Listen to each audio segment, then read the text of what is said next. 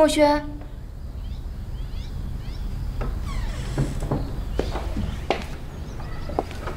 墨轩，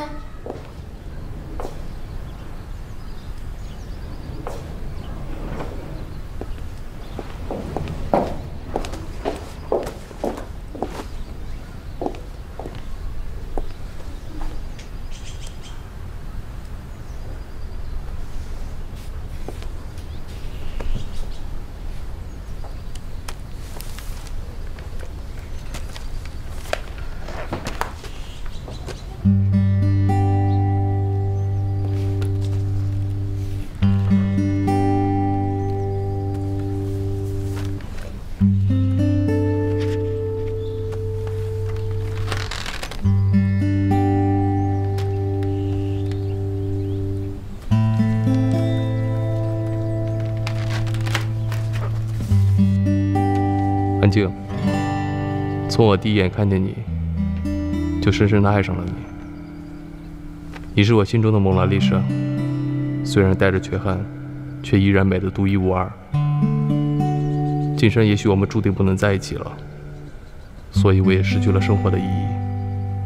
让我们来生再见吧。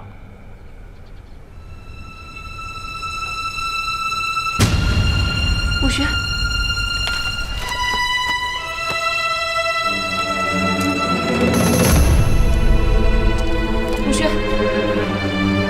墨轩，你醒醒啊！墨轩，你醒醒啊！墨轩，你醒醒！你别吓我呀，墨轩！墨轩，怎么办？怎么办？啊！打电话！哎！墨轩，你没事吧？我装得像吗？你在骗我！你太坏了！你知道刚才都快把我急死了吗？你。 安静。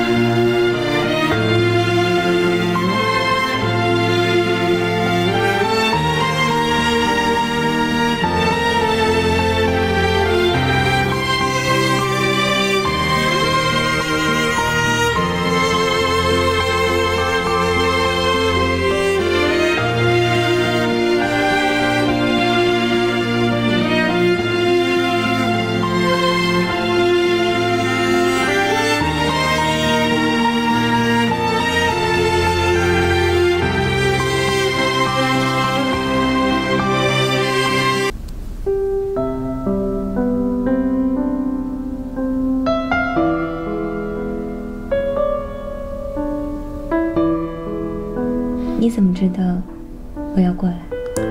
今天安妮给我打电话，说她加班走不开，让你过来看看我。我就想出这么一招，要不是我也不知道你是不是真的在乎我呢。安静，我知道你有很多不幸的过去，从今天开始我们一起忘记它好吗？ 从今天开始，我们重新面对生活。只要我们两个人能在一起，比什么都重要。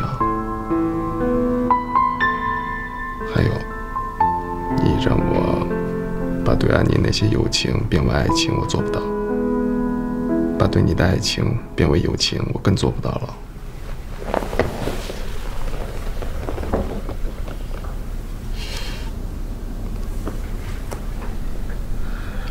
你怎么不说话了？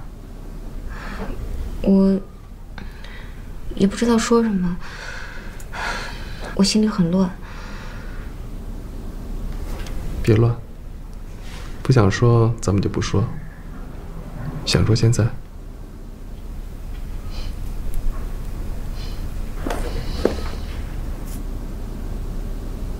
这个发卡真好看，是你自己挑的吗？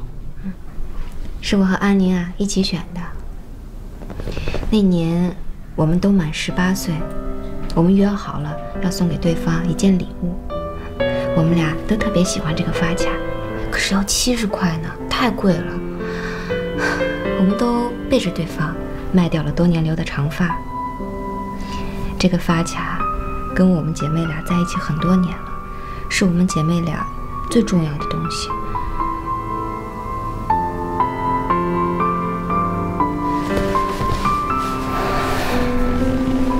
其实墨轩，你不理解我们姐妹俩之间的感情。我可以辜负天下所有的人，唯独不能辜负我妹妹。你放心吧，今天安宁已经转正了，我会跟她提出分手的。我相信安宁那么坚强一个女孩，她能够承受的。等她找到新的人、新的恋情之后，我们再告诉她，好吗？好吧。那你告诉她的时候，一定要注意方式方法，尽量婉转点、温柔点，别伤害她。你放心吧，相信我。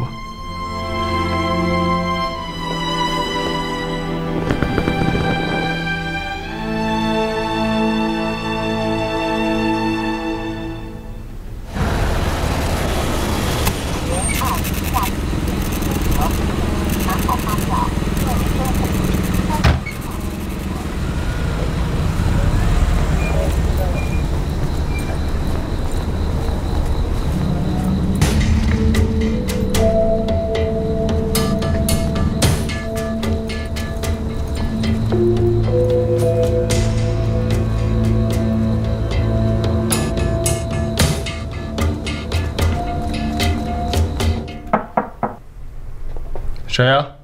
孟轩，是我。怎么办？千万不能让安宁知道我这么晚了还在这儿。你先去画室躲一下，好吗？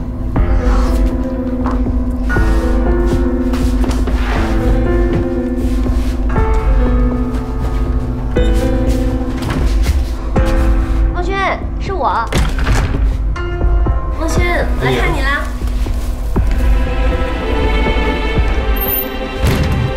好点没啊？感冒了要多吃水果，补充维生素。好，谢谢。你跟我还那么客气干嘛呀？快坐快坐，你可是个病人，不能老站着啊。你还特地跑一趟？我一听说你生病了，着急得不得了。石天明非要让我留下来加班，急死我了。天明哥就是那样，生活中跟工作中两个人，生活中嘻嘻哈哈的，工作起来特别严肃。你别闹情绪啊！啊，放心吧。哎，你跟天明哥学摩托学怎么样了？啊，还不错。下周啊，我就打算考一个驾照。哎，你还没吃饭吧？先吃点水果吧。我记得你好像最爱吃香蕉，是不是？我自己来。哎呀，我来吧。我真自己来。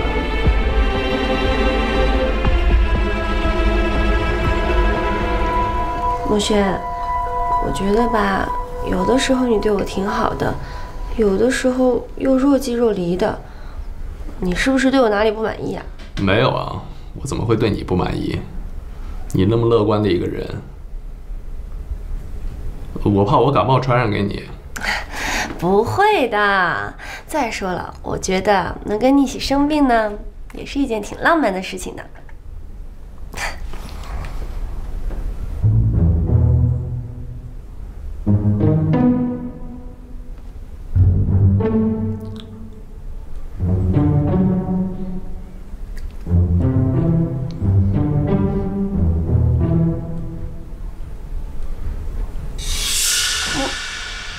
孟轩，孟轩，为什么我们两个都交往这么久了，你对我还是那么疏远啊？安宁，我觉得我们不太合适。你说什么？其实我一直想找个时间和你好好聊一聊，但今天说到这里了，我也想告诉你我真实的想法。通过前段时间我们的认识到交往以来，我觉得我对你只有欣赏和喜欢，没有更多的，你明白吗？你的意思是，你不爱我？对，我很想保留住原来那种美好的东西，但是我没办法更加升华它，所以对不起，我觉得我们做朋友好，你觉得呢？那你前一段时间对我的好，送我的那些花，对我说的那些话，那些都是真的，那些都是真的，你相信我好吗？我对你非常欣赏，也非常喜欢，但是那种感觉只停留在那儿，那不是爱情，就是没有差一点感觉，你明白吗？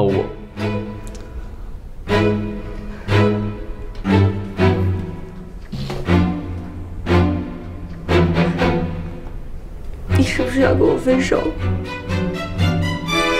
安宁，你知道我这个人就是凭个感觉生活的一个人，恋爱对我来说也就是一种感觉而已，就像画画一样，没感觉了我就没法下笔。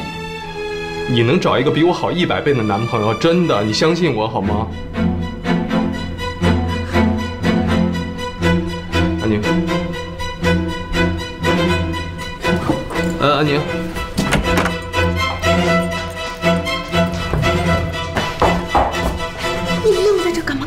追啊你！我追我说什么？你希望我说什么？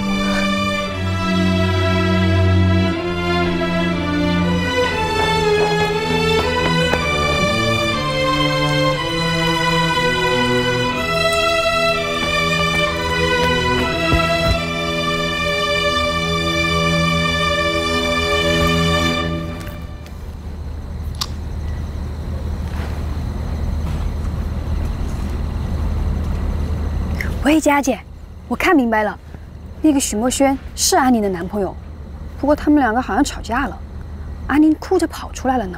他哭着跑出来？那你再在那儿再待一会儿，看看许墨轩他会不会追上来。他们俩要真是一对儿的话，那我的警报就能解除啦。嗯，好嘞，我知道了。安静。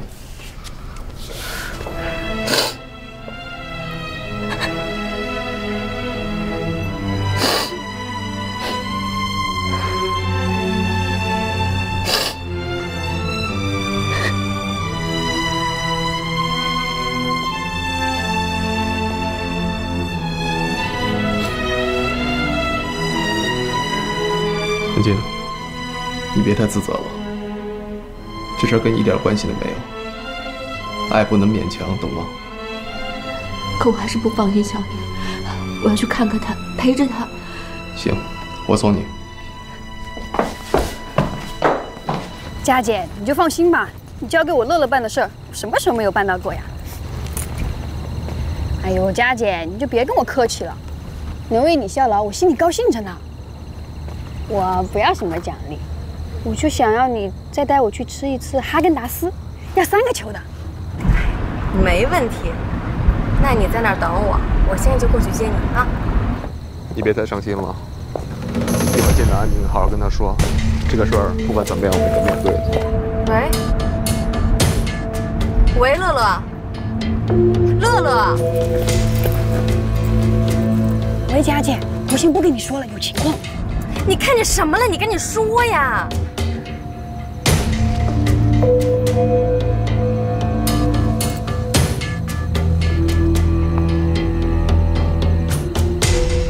走吧。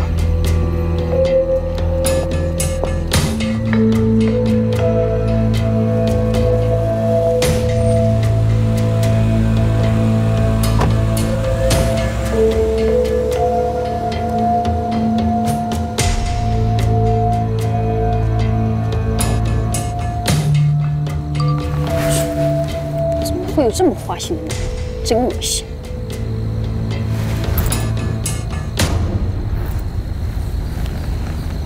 喂，佳姐，我刚才看见安静和许墨轩在楼下接吻了。什么？你确定你没有看错吗？我当然没看错了，我还用手机录下来了呢。这到底什么跟什么呀？难道是安宁失恋了？还是这是许墨轩放的一个烟雾弹？他们到底想要干什么呀？难不成，安宁要对天明下手？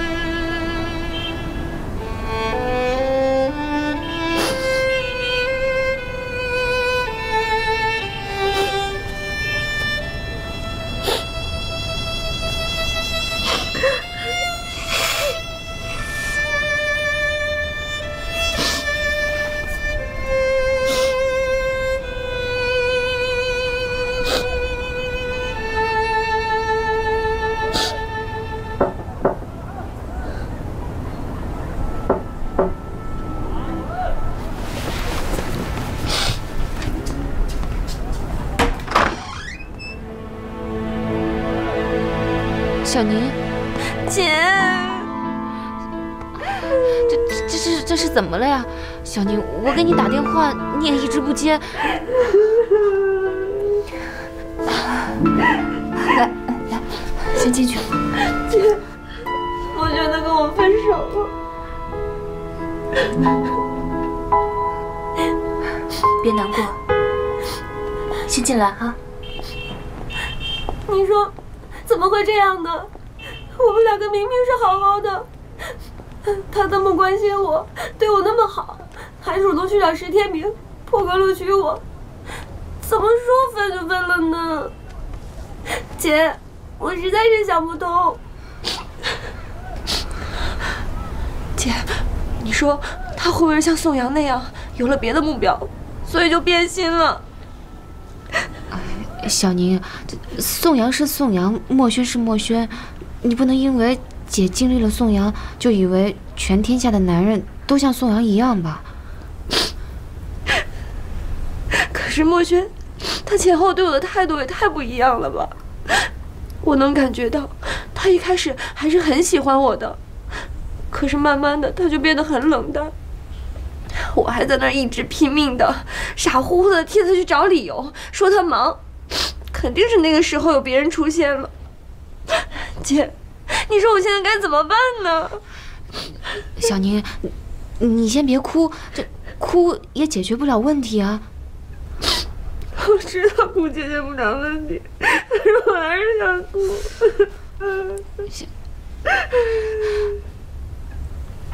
姐，你说我要不去找他聊一聊吧？是不是把事情聊开了就没事了？你找他聊聊也可以。不过小宁啊，感情这事儿也不能勉强。如果他已经认定了你不是他心里的那个人，那么勉强也没用。姐，那你说我现在该怎么办吗？小宁，你先别难过啊。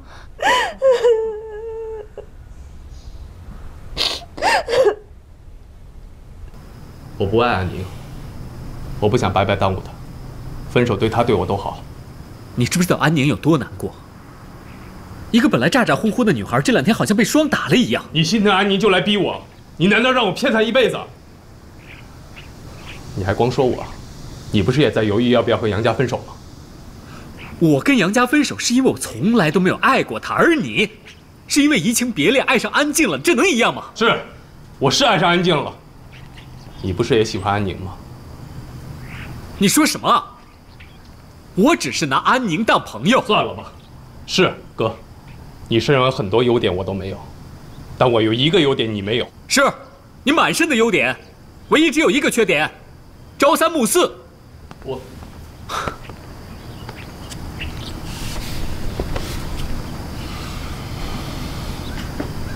哥，你知道，我从来不会掩饰自己的情感，我真实的面对我自己的内心。是，我喜欢一切美好的事物，并且追求它们。我对安宁很抱歉，但是我没有罪恶感，因为我没有存心要欺骗她。反而你，明明喜欢她，却不敢告诉她，甚至不敢承认。我哪里喜欢上安宁了？哥，我承认你在职场上是个高手，在情场上你很低能，连我都能看出来你喜欢他。你干嘛自己骗自己？你给我闭嘴！是你自己，在她们2姐妹中间跳来跳去，搞得一团糟。你现在反而过来责怪我？你放心，我不会当个逃兵的，这个摊子我会自己收拾。我也奉劝你一句，如果你对杨家只有感动没有爱，尽早放手。还有，我再声明一点，我和安宁是很纯洁的，我只牵过她的手，拥抱过，用嘴轻轻吻过她的脸颊，她的初吻我根本没有要。你信不信我揍你啊？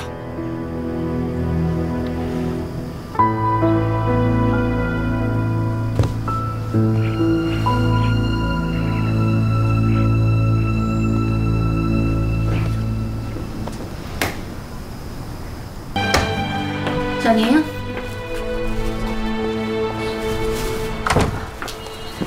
你又哭了。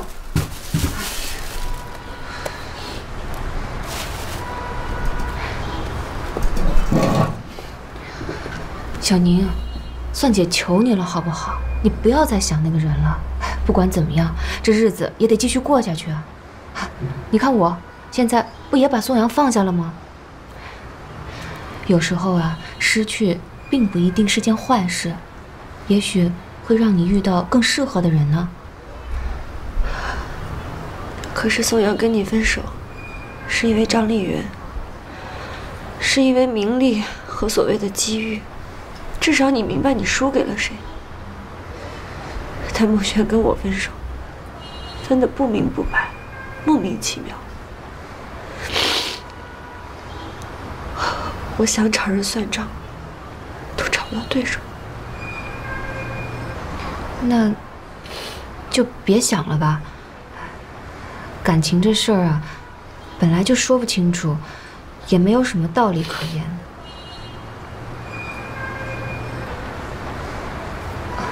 对了，小宁，我找你是有一件非常重要的事情要告诉你。乐乐有消息了。乐乐，乐乐在哪儿啊？我也不知道他现在具体在哪里，可我知道他去过白阿姨的新家。哎呀，这帮死丫头，真是的，看把你的脸给打的。哎呀，你也真是，你怎么不喊大姐啊？我叫了，你没有听见。大姐是真没听见，大姐要是在，我绝对不能让他们逗你一下。当时都吓坏了。还好还好，就是些皮外伤。哎，大姐亲自给你煲了鸡汤，你这2天不用出去开工了，就在家待着啊。我给你拿鸡汤去啊，等着。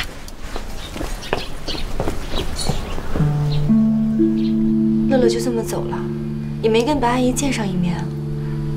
我猜他是看到白阿姨又有了新男朋友，一时赌气又跑了。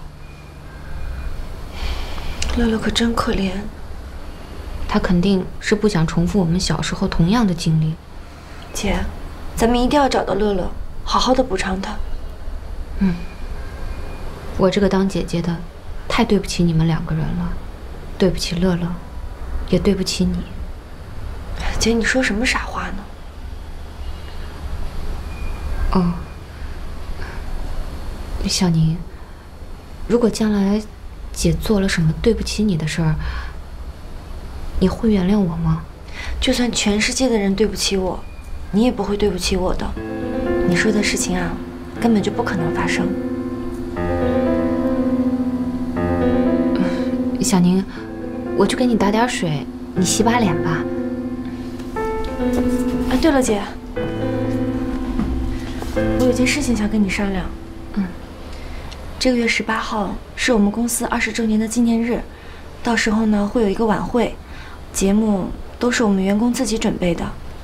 我们人事部推举我去唱一首歌。这个好啊，刚好可以调节调节你现在的心情，而且唱歌你从小都拿手的。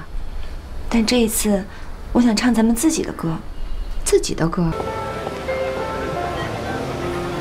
嗨，墨轩，你怎么带我来这么贵的餐厅啊？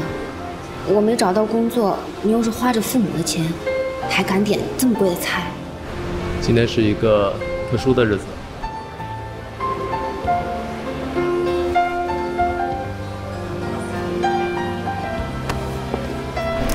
安静。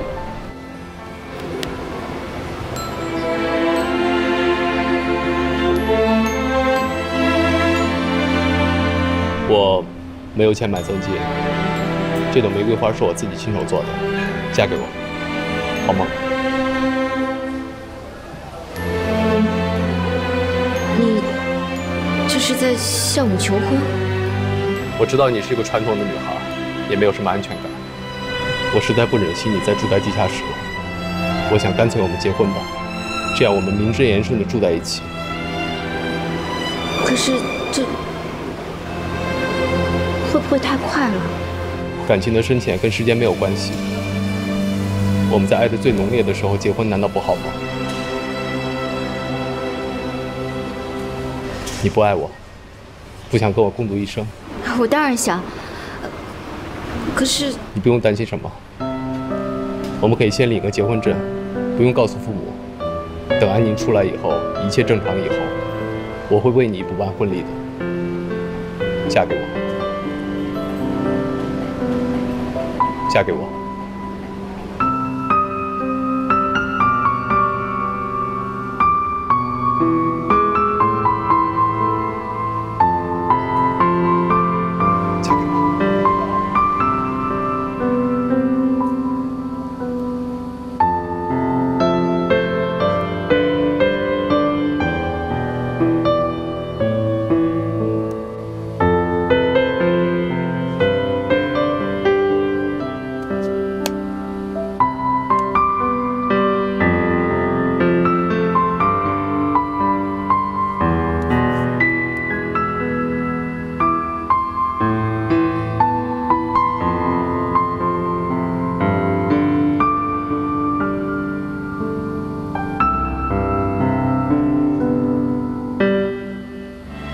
跟我来。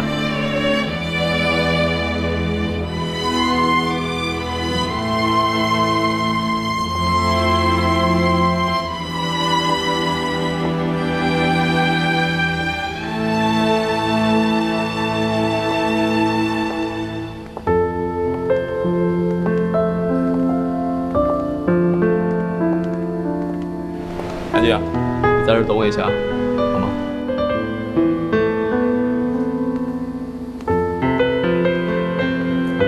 你好，我可以献首歌给我的未婚妻吗？可以。谢谢。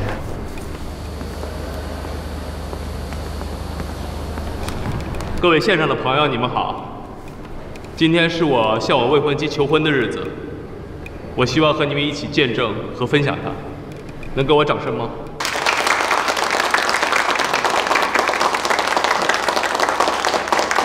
安静，我想送你一首歌，叫《温暖》，是我自己写的。我希望我这一生都能给你温暖。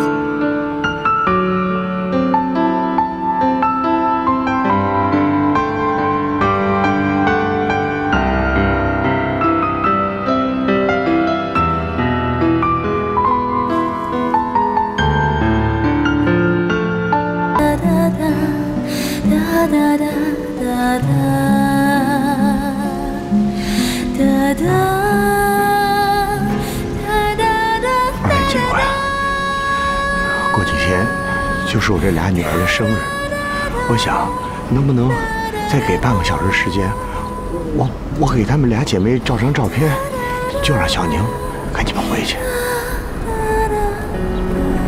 这个时候了，照什么相？乐乐，你什么时候回来的？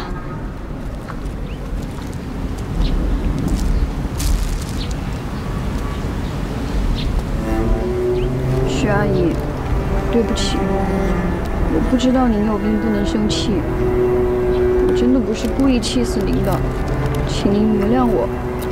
我保证以后每年清明节都会来看你。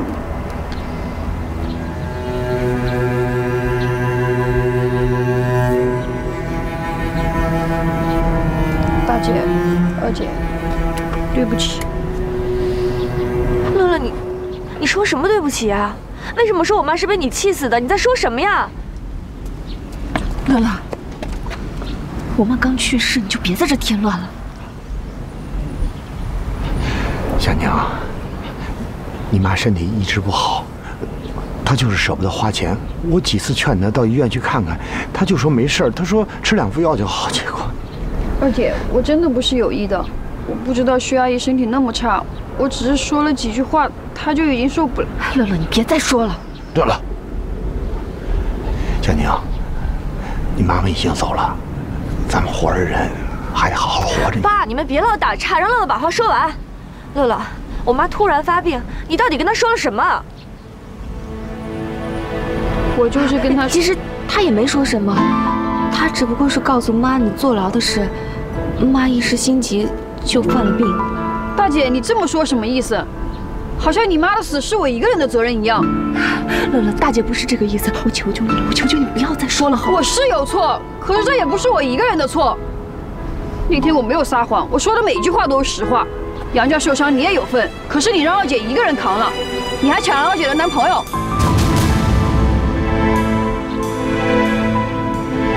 乐乐，你这是要逼死大姐吗？少装可怜了，你从小就爱装可怜，这点我比二姐了解你。你明明就抢了人家的男朋友，现在又不承认，你真虚伪。乐乐，你说什么？乐乐，你在说什么？你自己问他吧，省得又怪我。许墨轩，这到底怎么回事啊？你不是跟我大女儿结了婚，来给他妈过生日的吗？这怎么又跟我二女儿有关系？你到底喜欢我哪个女儿啊？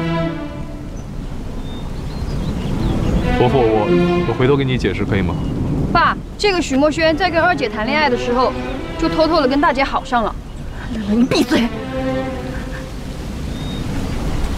乐乐说的是真的吗？墨轩，我要你亲口告诉我，姐，这是妈的目的，当着妈的在天之灵，你能不能跟我说实话？小宁，我还装呢。二姐，你知道这个许墨轩为什么甩了你吗？因为他早就偷偷的跟大姐好上了，我这还有证据。这是你那天从许墨轩家哭着跑出来的时候，我偷拍到的。而且你刚进监狱没多久，他们就悄悄领了结婚证。哎呀，乐乐，你就不要刺激你姐姐了。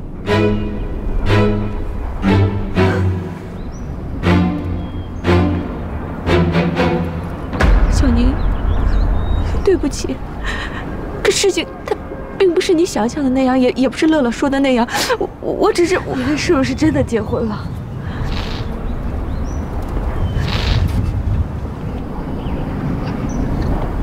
对，我和你姐结婚了。对不起啊，宁，不能怪你姐，她不想伤害你。是我对她一见钟情了，我爱上她了。她是我想要的女人，我控制不了自己。二姐，你现在相信我说的都是真的了吧？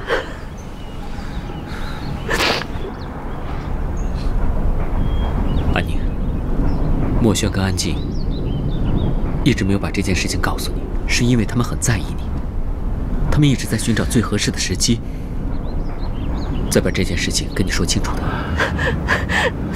难怪我一直想不通，为什么我跟墨轩在一起好好的，他怎么就跟我提分手了呢？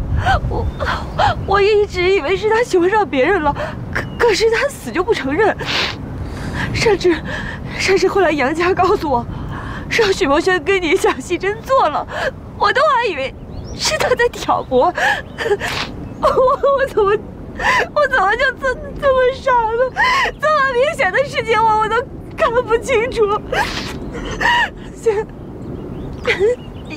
你知道我为什么会这样吗？因为你是我姐呀，我就算怀疑全世界，我都不会去怀疑你的，因为你是我姐呀，你知不知道？啊，克制情绪。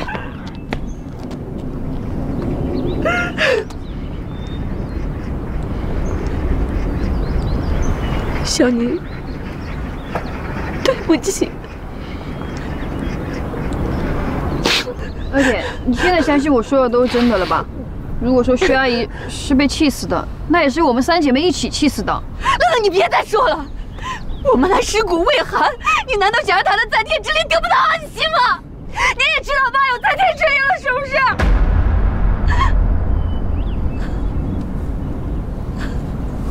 安妮，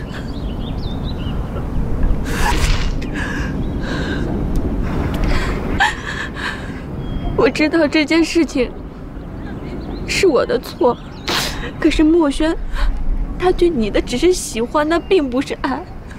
我承认我现在解释什么都没有用了，我现在没有资格请求你的原谅。可是我欺骗你是我的错，我也是为了你啊！我不忍心看到你承受亲情还有爱情的双重打击，所以我才一直瞒着你。而且你知道，感情这事情有时候真的是很难控制的，我也不知道怎么的，就到了今天。不是你的错，你都是在为我考虑，那反倒是我错了，是不是？是我这个做妹妹的对不起你了，是不是？安晴，你怎么可以这么理直气壮、振振有词？安宁，安宁，你妈妈的葬礼已经结束，咱们回去吧。走。你们都放开我！放开我！安宁，不能跑！安宁，哎，不能跑！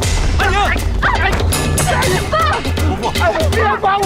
我要追小宁，她会为家庭伤害。这都是我造的孽呀！安宁，站着！安宁，站住！安宁！安宁！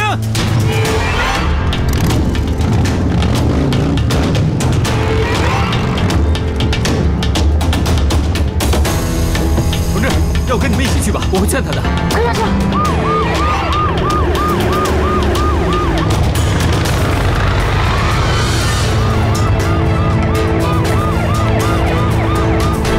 两位警官，刚才你们也看到了，安宁是受不了突如其来的刺激才会这样，希望你们能够理解。我们理解他，但他的行为是错误的，已经再次触犯法律，我们必须制止。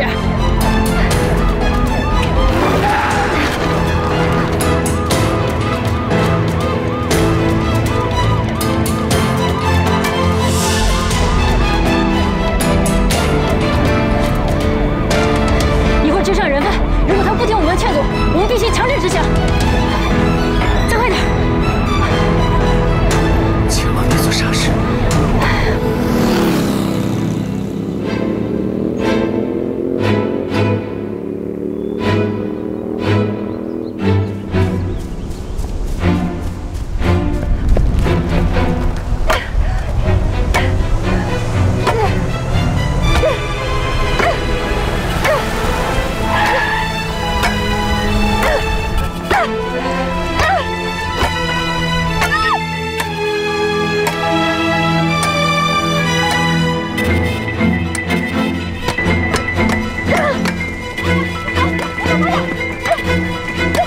安宁，把刀放下！安宁，安宁，住手！把他放下！把刀放下！快把她放下！这是我3姐妹从小种的姐妹树，没有这样的姐妹，我要把它砍掉！安宁，你冷静点，冲动是解决不了问题的。刚才的事我们都看在眼里，能理解你的心情。可是你别忘了，你当初就是因为冲动伤人才会被判刑的。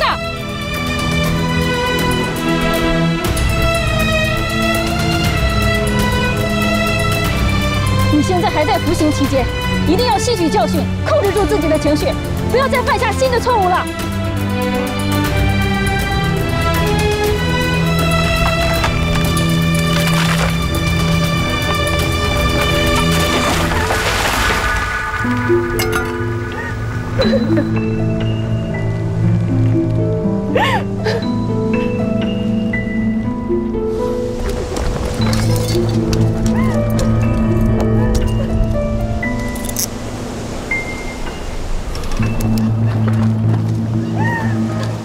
两位警官，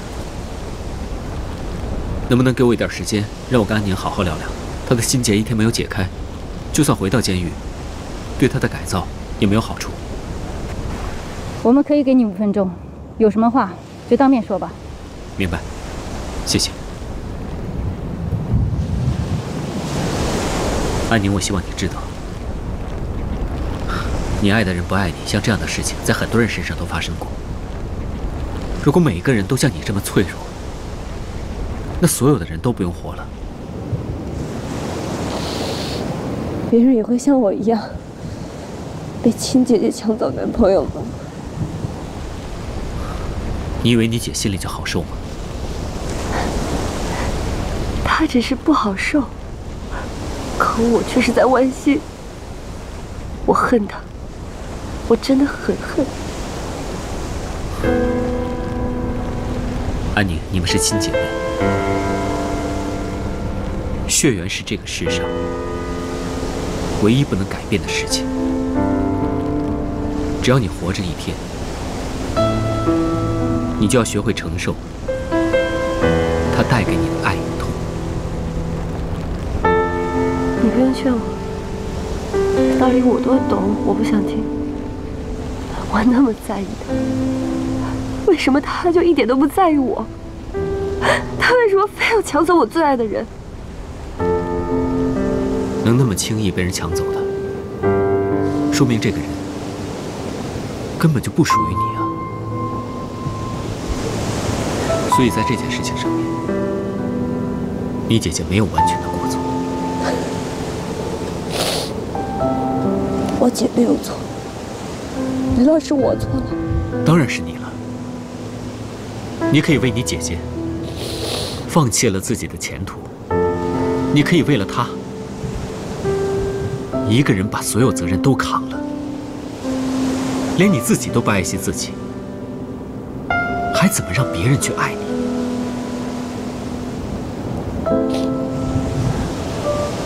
安宁，爱情和亲情都一样，都需要双方的努力。 都需要一人付出一半。如果其中一方付出太多的爱，别人承受不了，就会打破这个平衡。之所以会有今天这样的结果，其实你自己也有一定的责任，不能完全怪他们。你怎么能说出这么残忍的话？不是我残忍。 就是这样。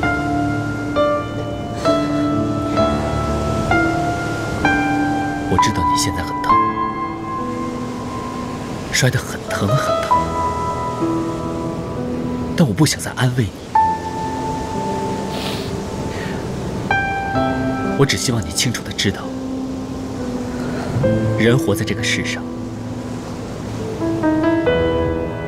就要学会爱与被爱。 还有不爱和不被爱。安宁，时候到了，赶紧上车吧，走。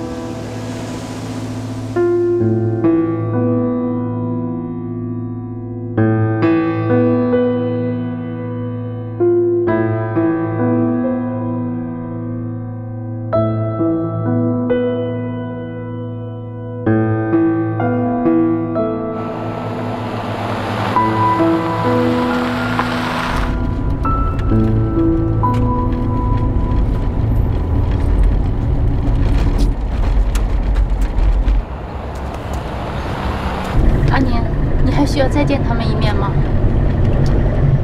不用了，我不想再见到他们。不用停车，走吧。停车！停车！小宁，小宁，老姐，小宁，老姐，小宁，你听我解释。小宁，停车！老姐，小宁。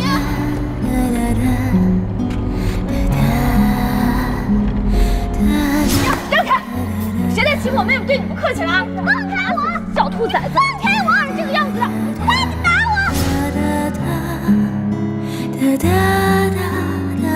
小宁，生日快乐！谢谢姐姐，谢谢小宁。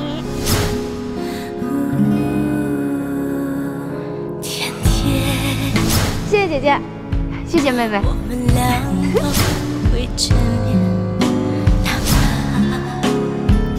在回忆的房间，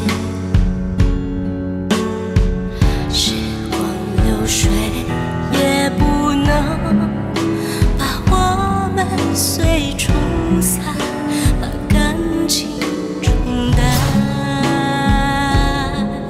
因为你是我的姐妹。杨家受伤你也有份，可是你让二姐一个人扛了，你还抢了二姐的男朋友。我和你姐结婚了，对不起安妮，我对她一见钟情了，我爱上她了。再见，我的师傅。再见，我的初恋。再见，我的姐妹。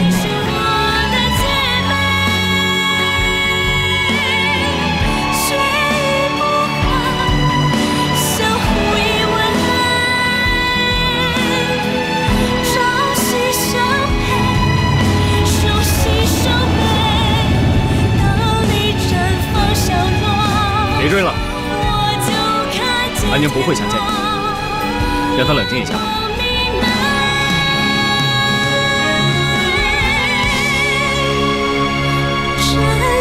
大姐，你去哪？文静。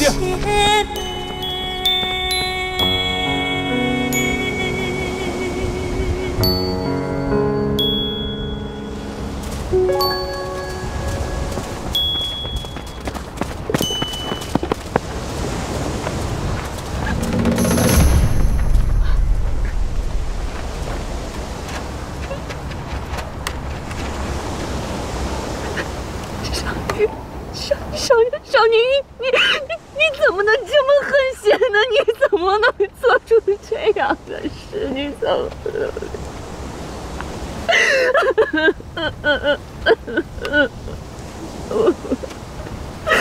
小宁是姐错了，姐错了，你怎么？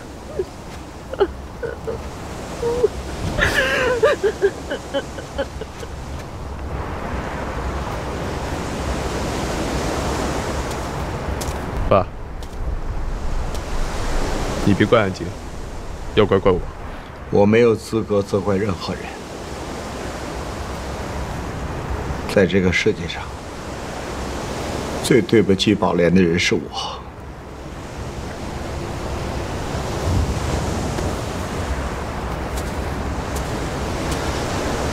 徐墨轩，你已经伤害了我的二女儿了。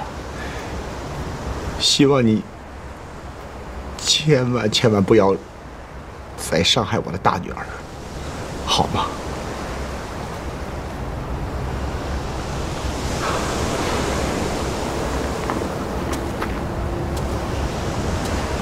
怎么会？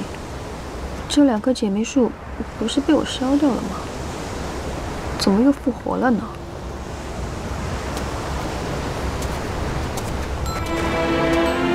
还多了一棵小树。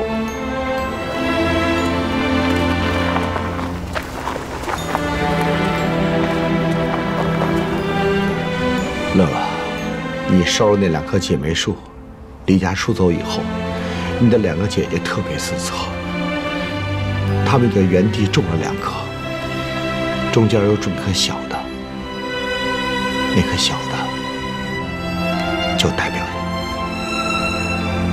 这个小的代表我呀。姐妹树也有我的份。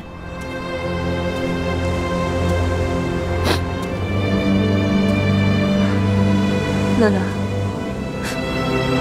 你二姐她已经不相信我了，我请你一定相信大姐好吗？大姐心里真的是有你们姐妹两个。以前我和小宁每年过生日的时候，都会来这姐妹树之前合影。我们没有带上你，是姐的错。姐没有顾虑你的感受。后来你离家出走之后，我和你二姐啊，就用你的照片做了一个和你真人大小一样的照片。我们每年过生日的时候，都会带着这张照片相纸来到这个姐妹树之前合影，就好像我们姐妹三个在一起一样。乐乐，其实你的两个姐姐一直把你当亲妹妹看待。你离家出走以后，你不知道她们有多难过。乐乐，原谅我和小宁，好吗？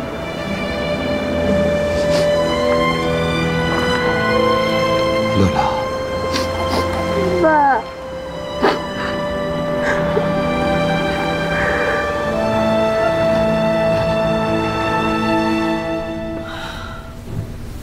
你打电话叫我来干什么？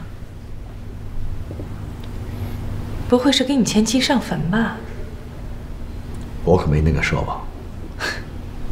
乐乐是我们共同的女儿，让乐乐走正道，是我们俩共同的责任，不是吗？你还知道乐乐是你女儿啊？啊？爸妈，我们喝茶。哎，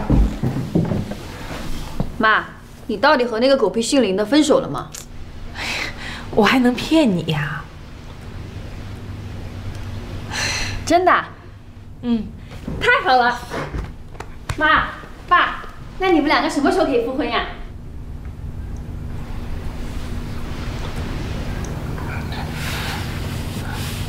乐乐，你徐阿姨刚刚过世，这个时候我跟你妈妈复婚，那外人会戳我们脊梁骨的，那你那两个姐姐心里也不会舒服。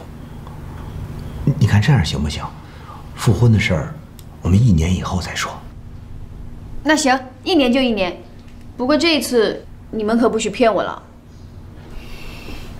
我保证。爸也保证。妈，那既然你已经和那个狗屁姓林的分手了，你们就不许再有来往了。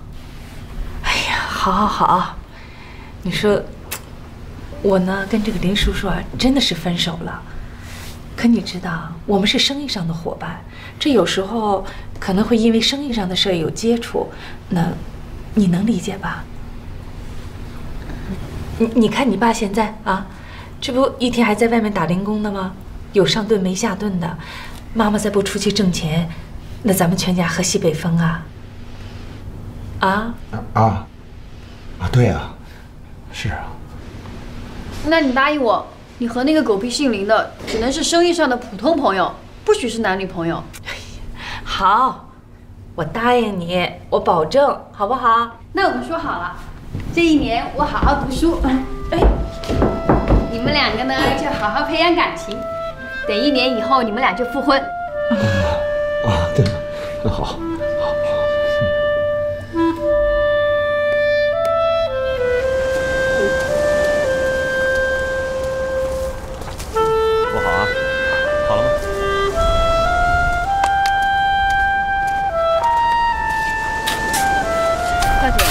你要真觉得对不起二姐，你就应该跟这个花心的臭男人离婚。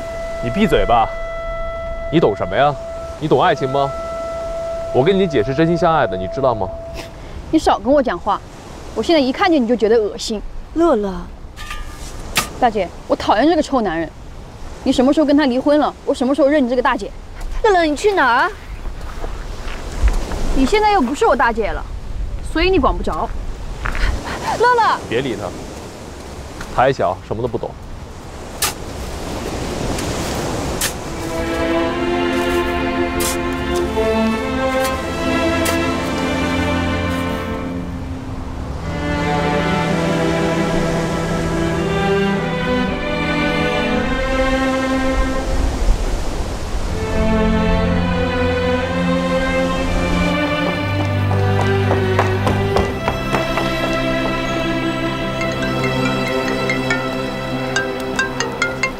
喂，墨轩。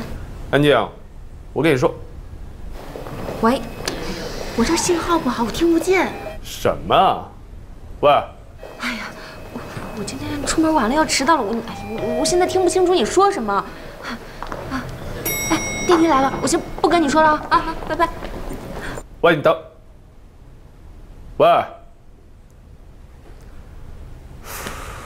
什么意思啊？什么？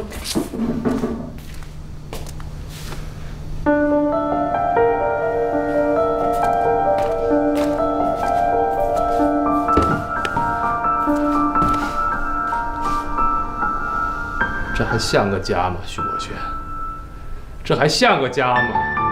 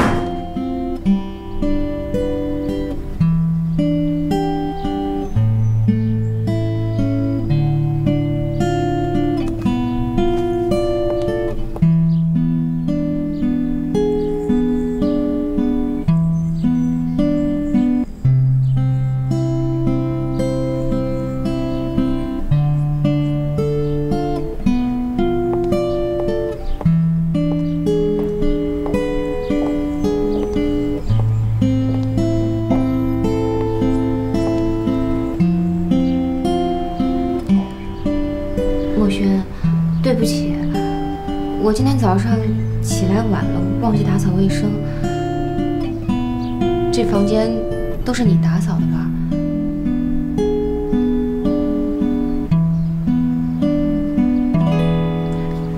你手受伤了？安静，你怎么会是那么邋遢一个人啊？你知道每天起床看到这跟猪窝一样，很影响我的心情，知道吗？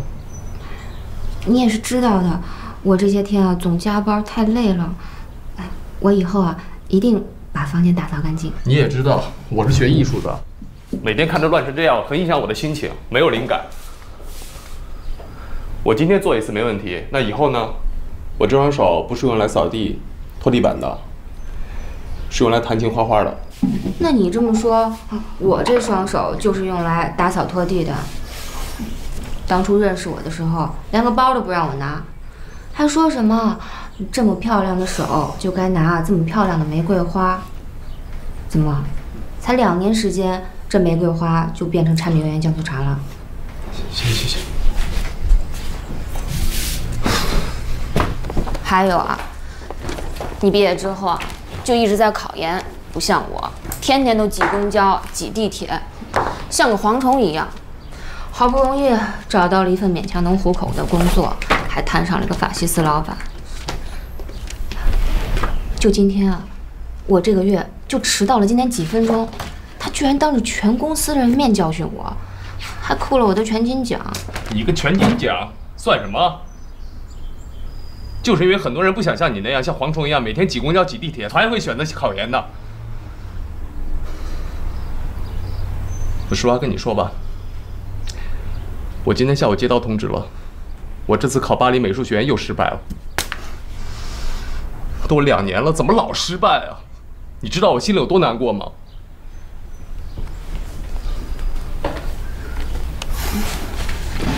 墨轩，我知道你难过，这次没考上，下次再考就是了。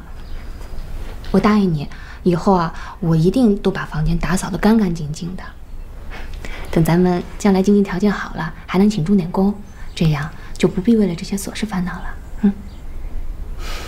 好吧，不说这些烦心事儿了。咱们出去吃饭吧，我快饿死了。好啊，我也是，快走吧。哎，我没钱了，你把钱包带着啊。你钱用完了？不是刚发了工资，怎么又用完了？这个月的水电费、燃气费全是我交的，出去吃饭也是我买单，我那点工资够撑不了多久了。我卡上也没钱了，怎么办？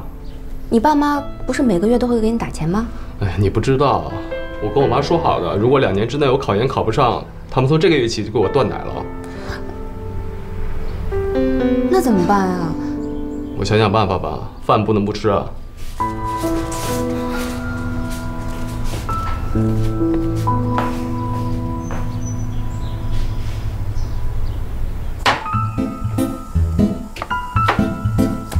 面煮好了吗？哦，快了。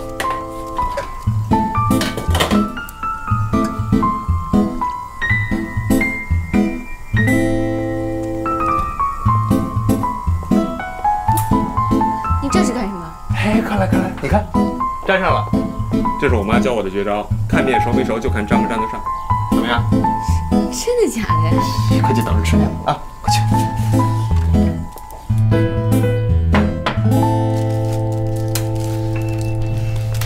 尝尝我的雪中的红玫瑰。看着不错，不过真能吃吗？你就知足吧，我第一次下厨房，给点面子。好吧，那我就尝一下大华家的处女座。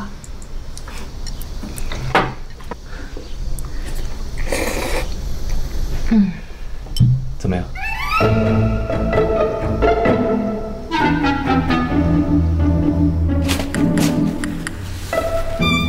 怎么了？咸。不会吧？太咸了，你尝尝，你先尝尝。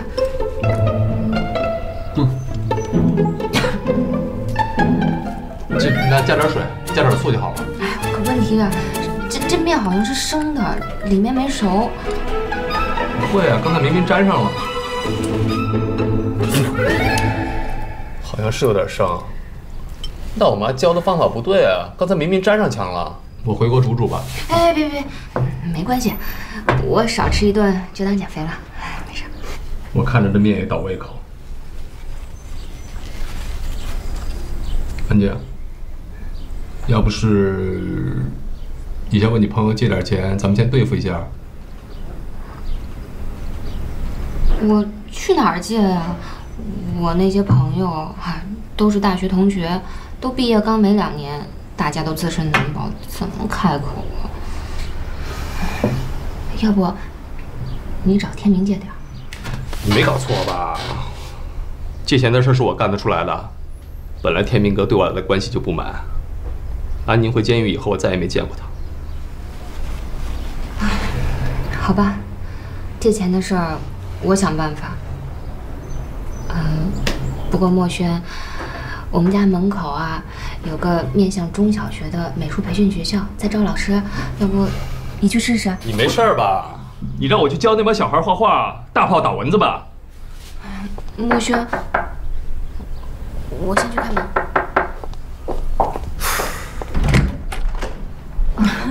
是房东大姐啊，来，里面请，里面请。哎呀，算了，我不做了。以后每个月的房租啊要涨300块钱。300？怎么涨这么多啊？哎呀，我这不也是没有办法吗？你看现在物价涨的，什么都跟着涨。我这房租再不涨点儿，你叫我一交老朽，哎呀，何其米风呀！不过300太多了，能不能少点？300少1分都不行。你说我这同情你了，谁同情我呀？你看看我这房子，我告诉你，我这房子可不是廉租房，你们爱租不租，不租拉倒。行，300就300吧。您慢走，不送了。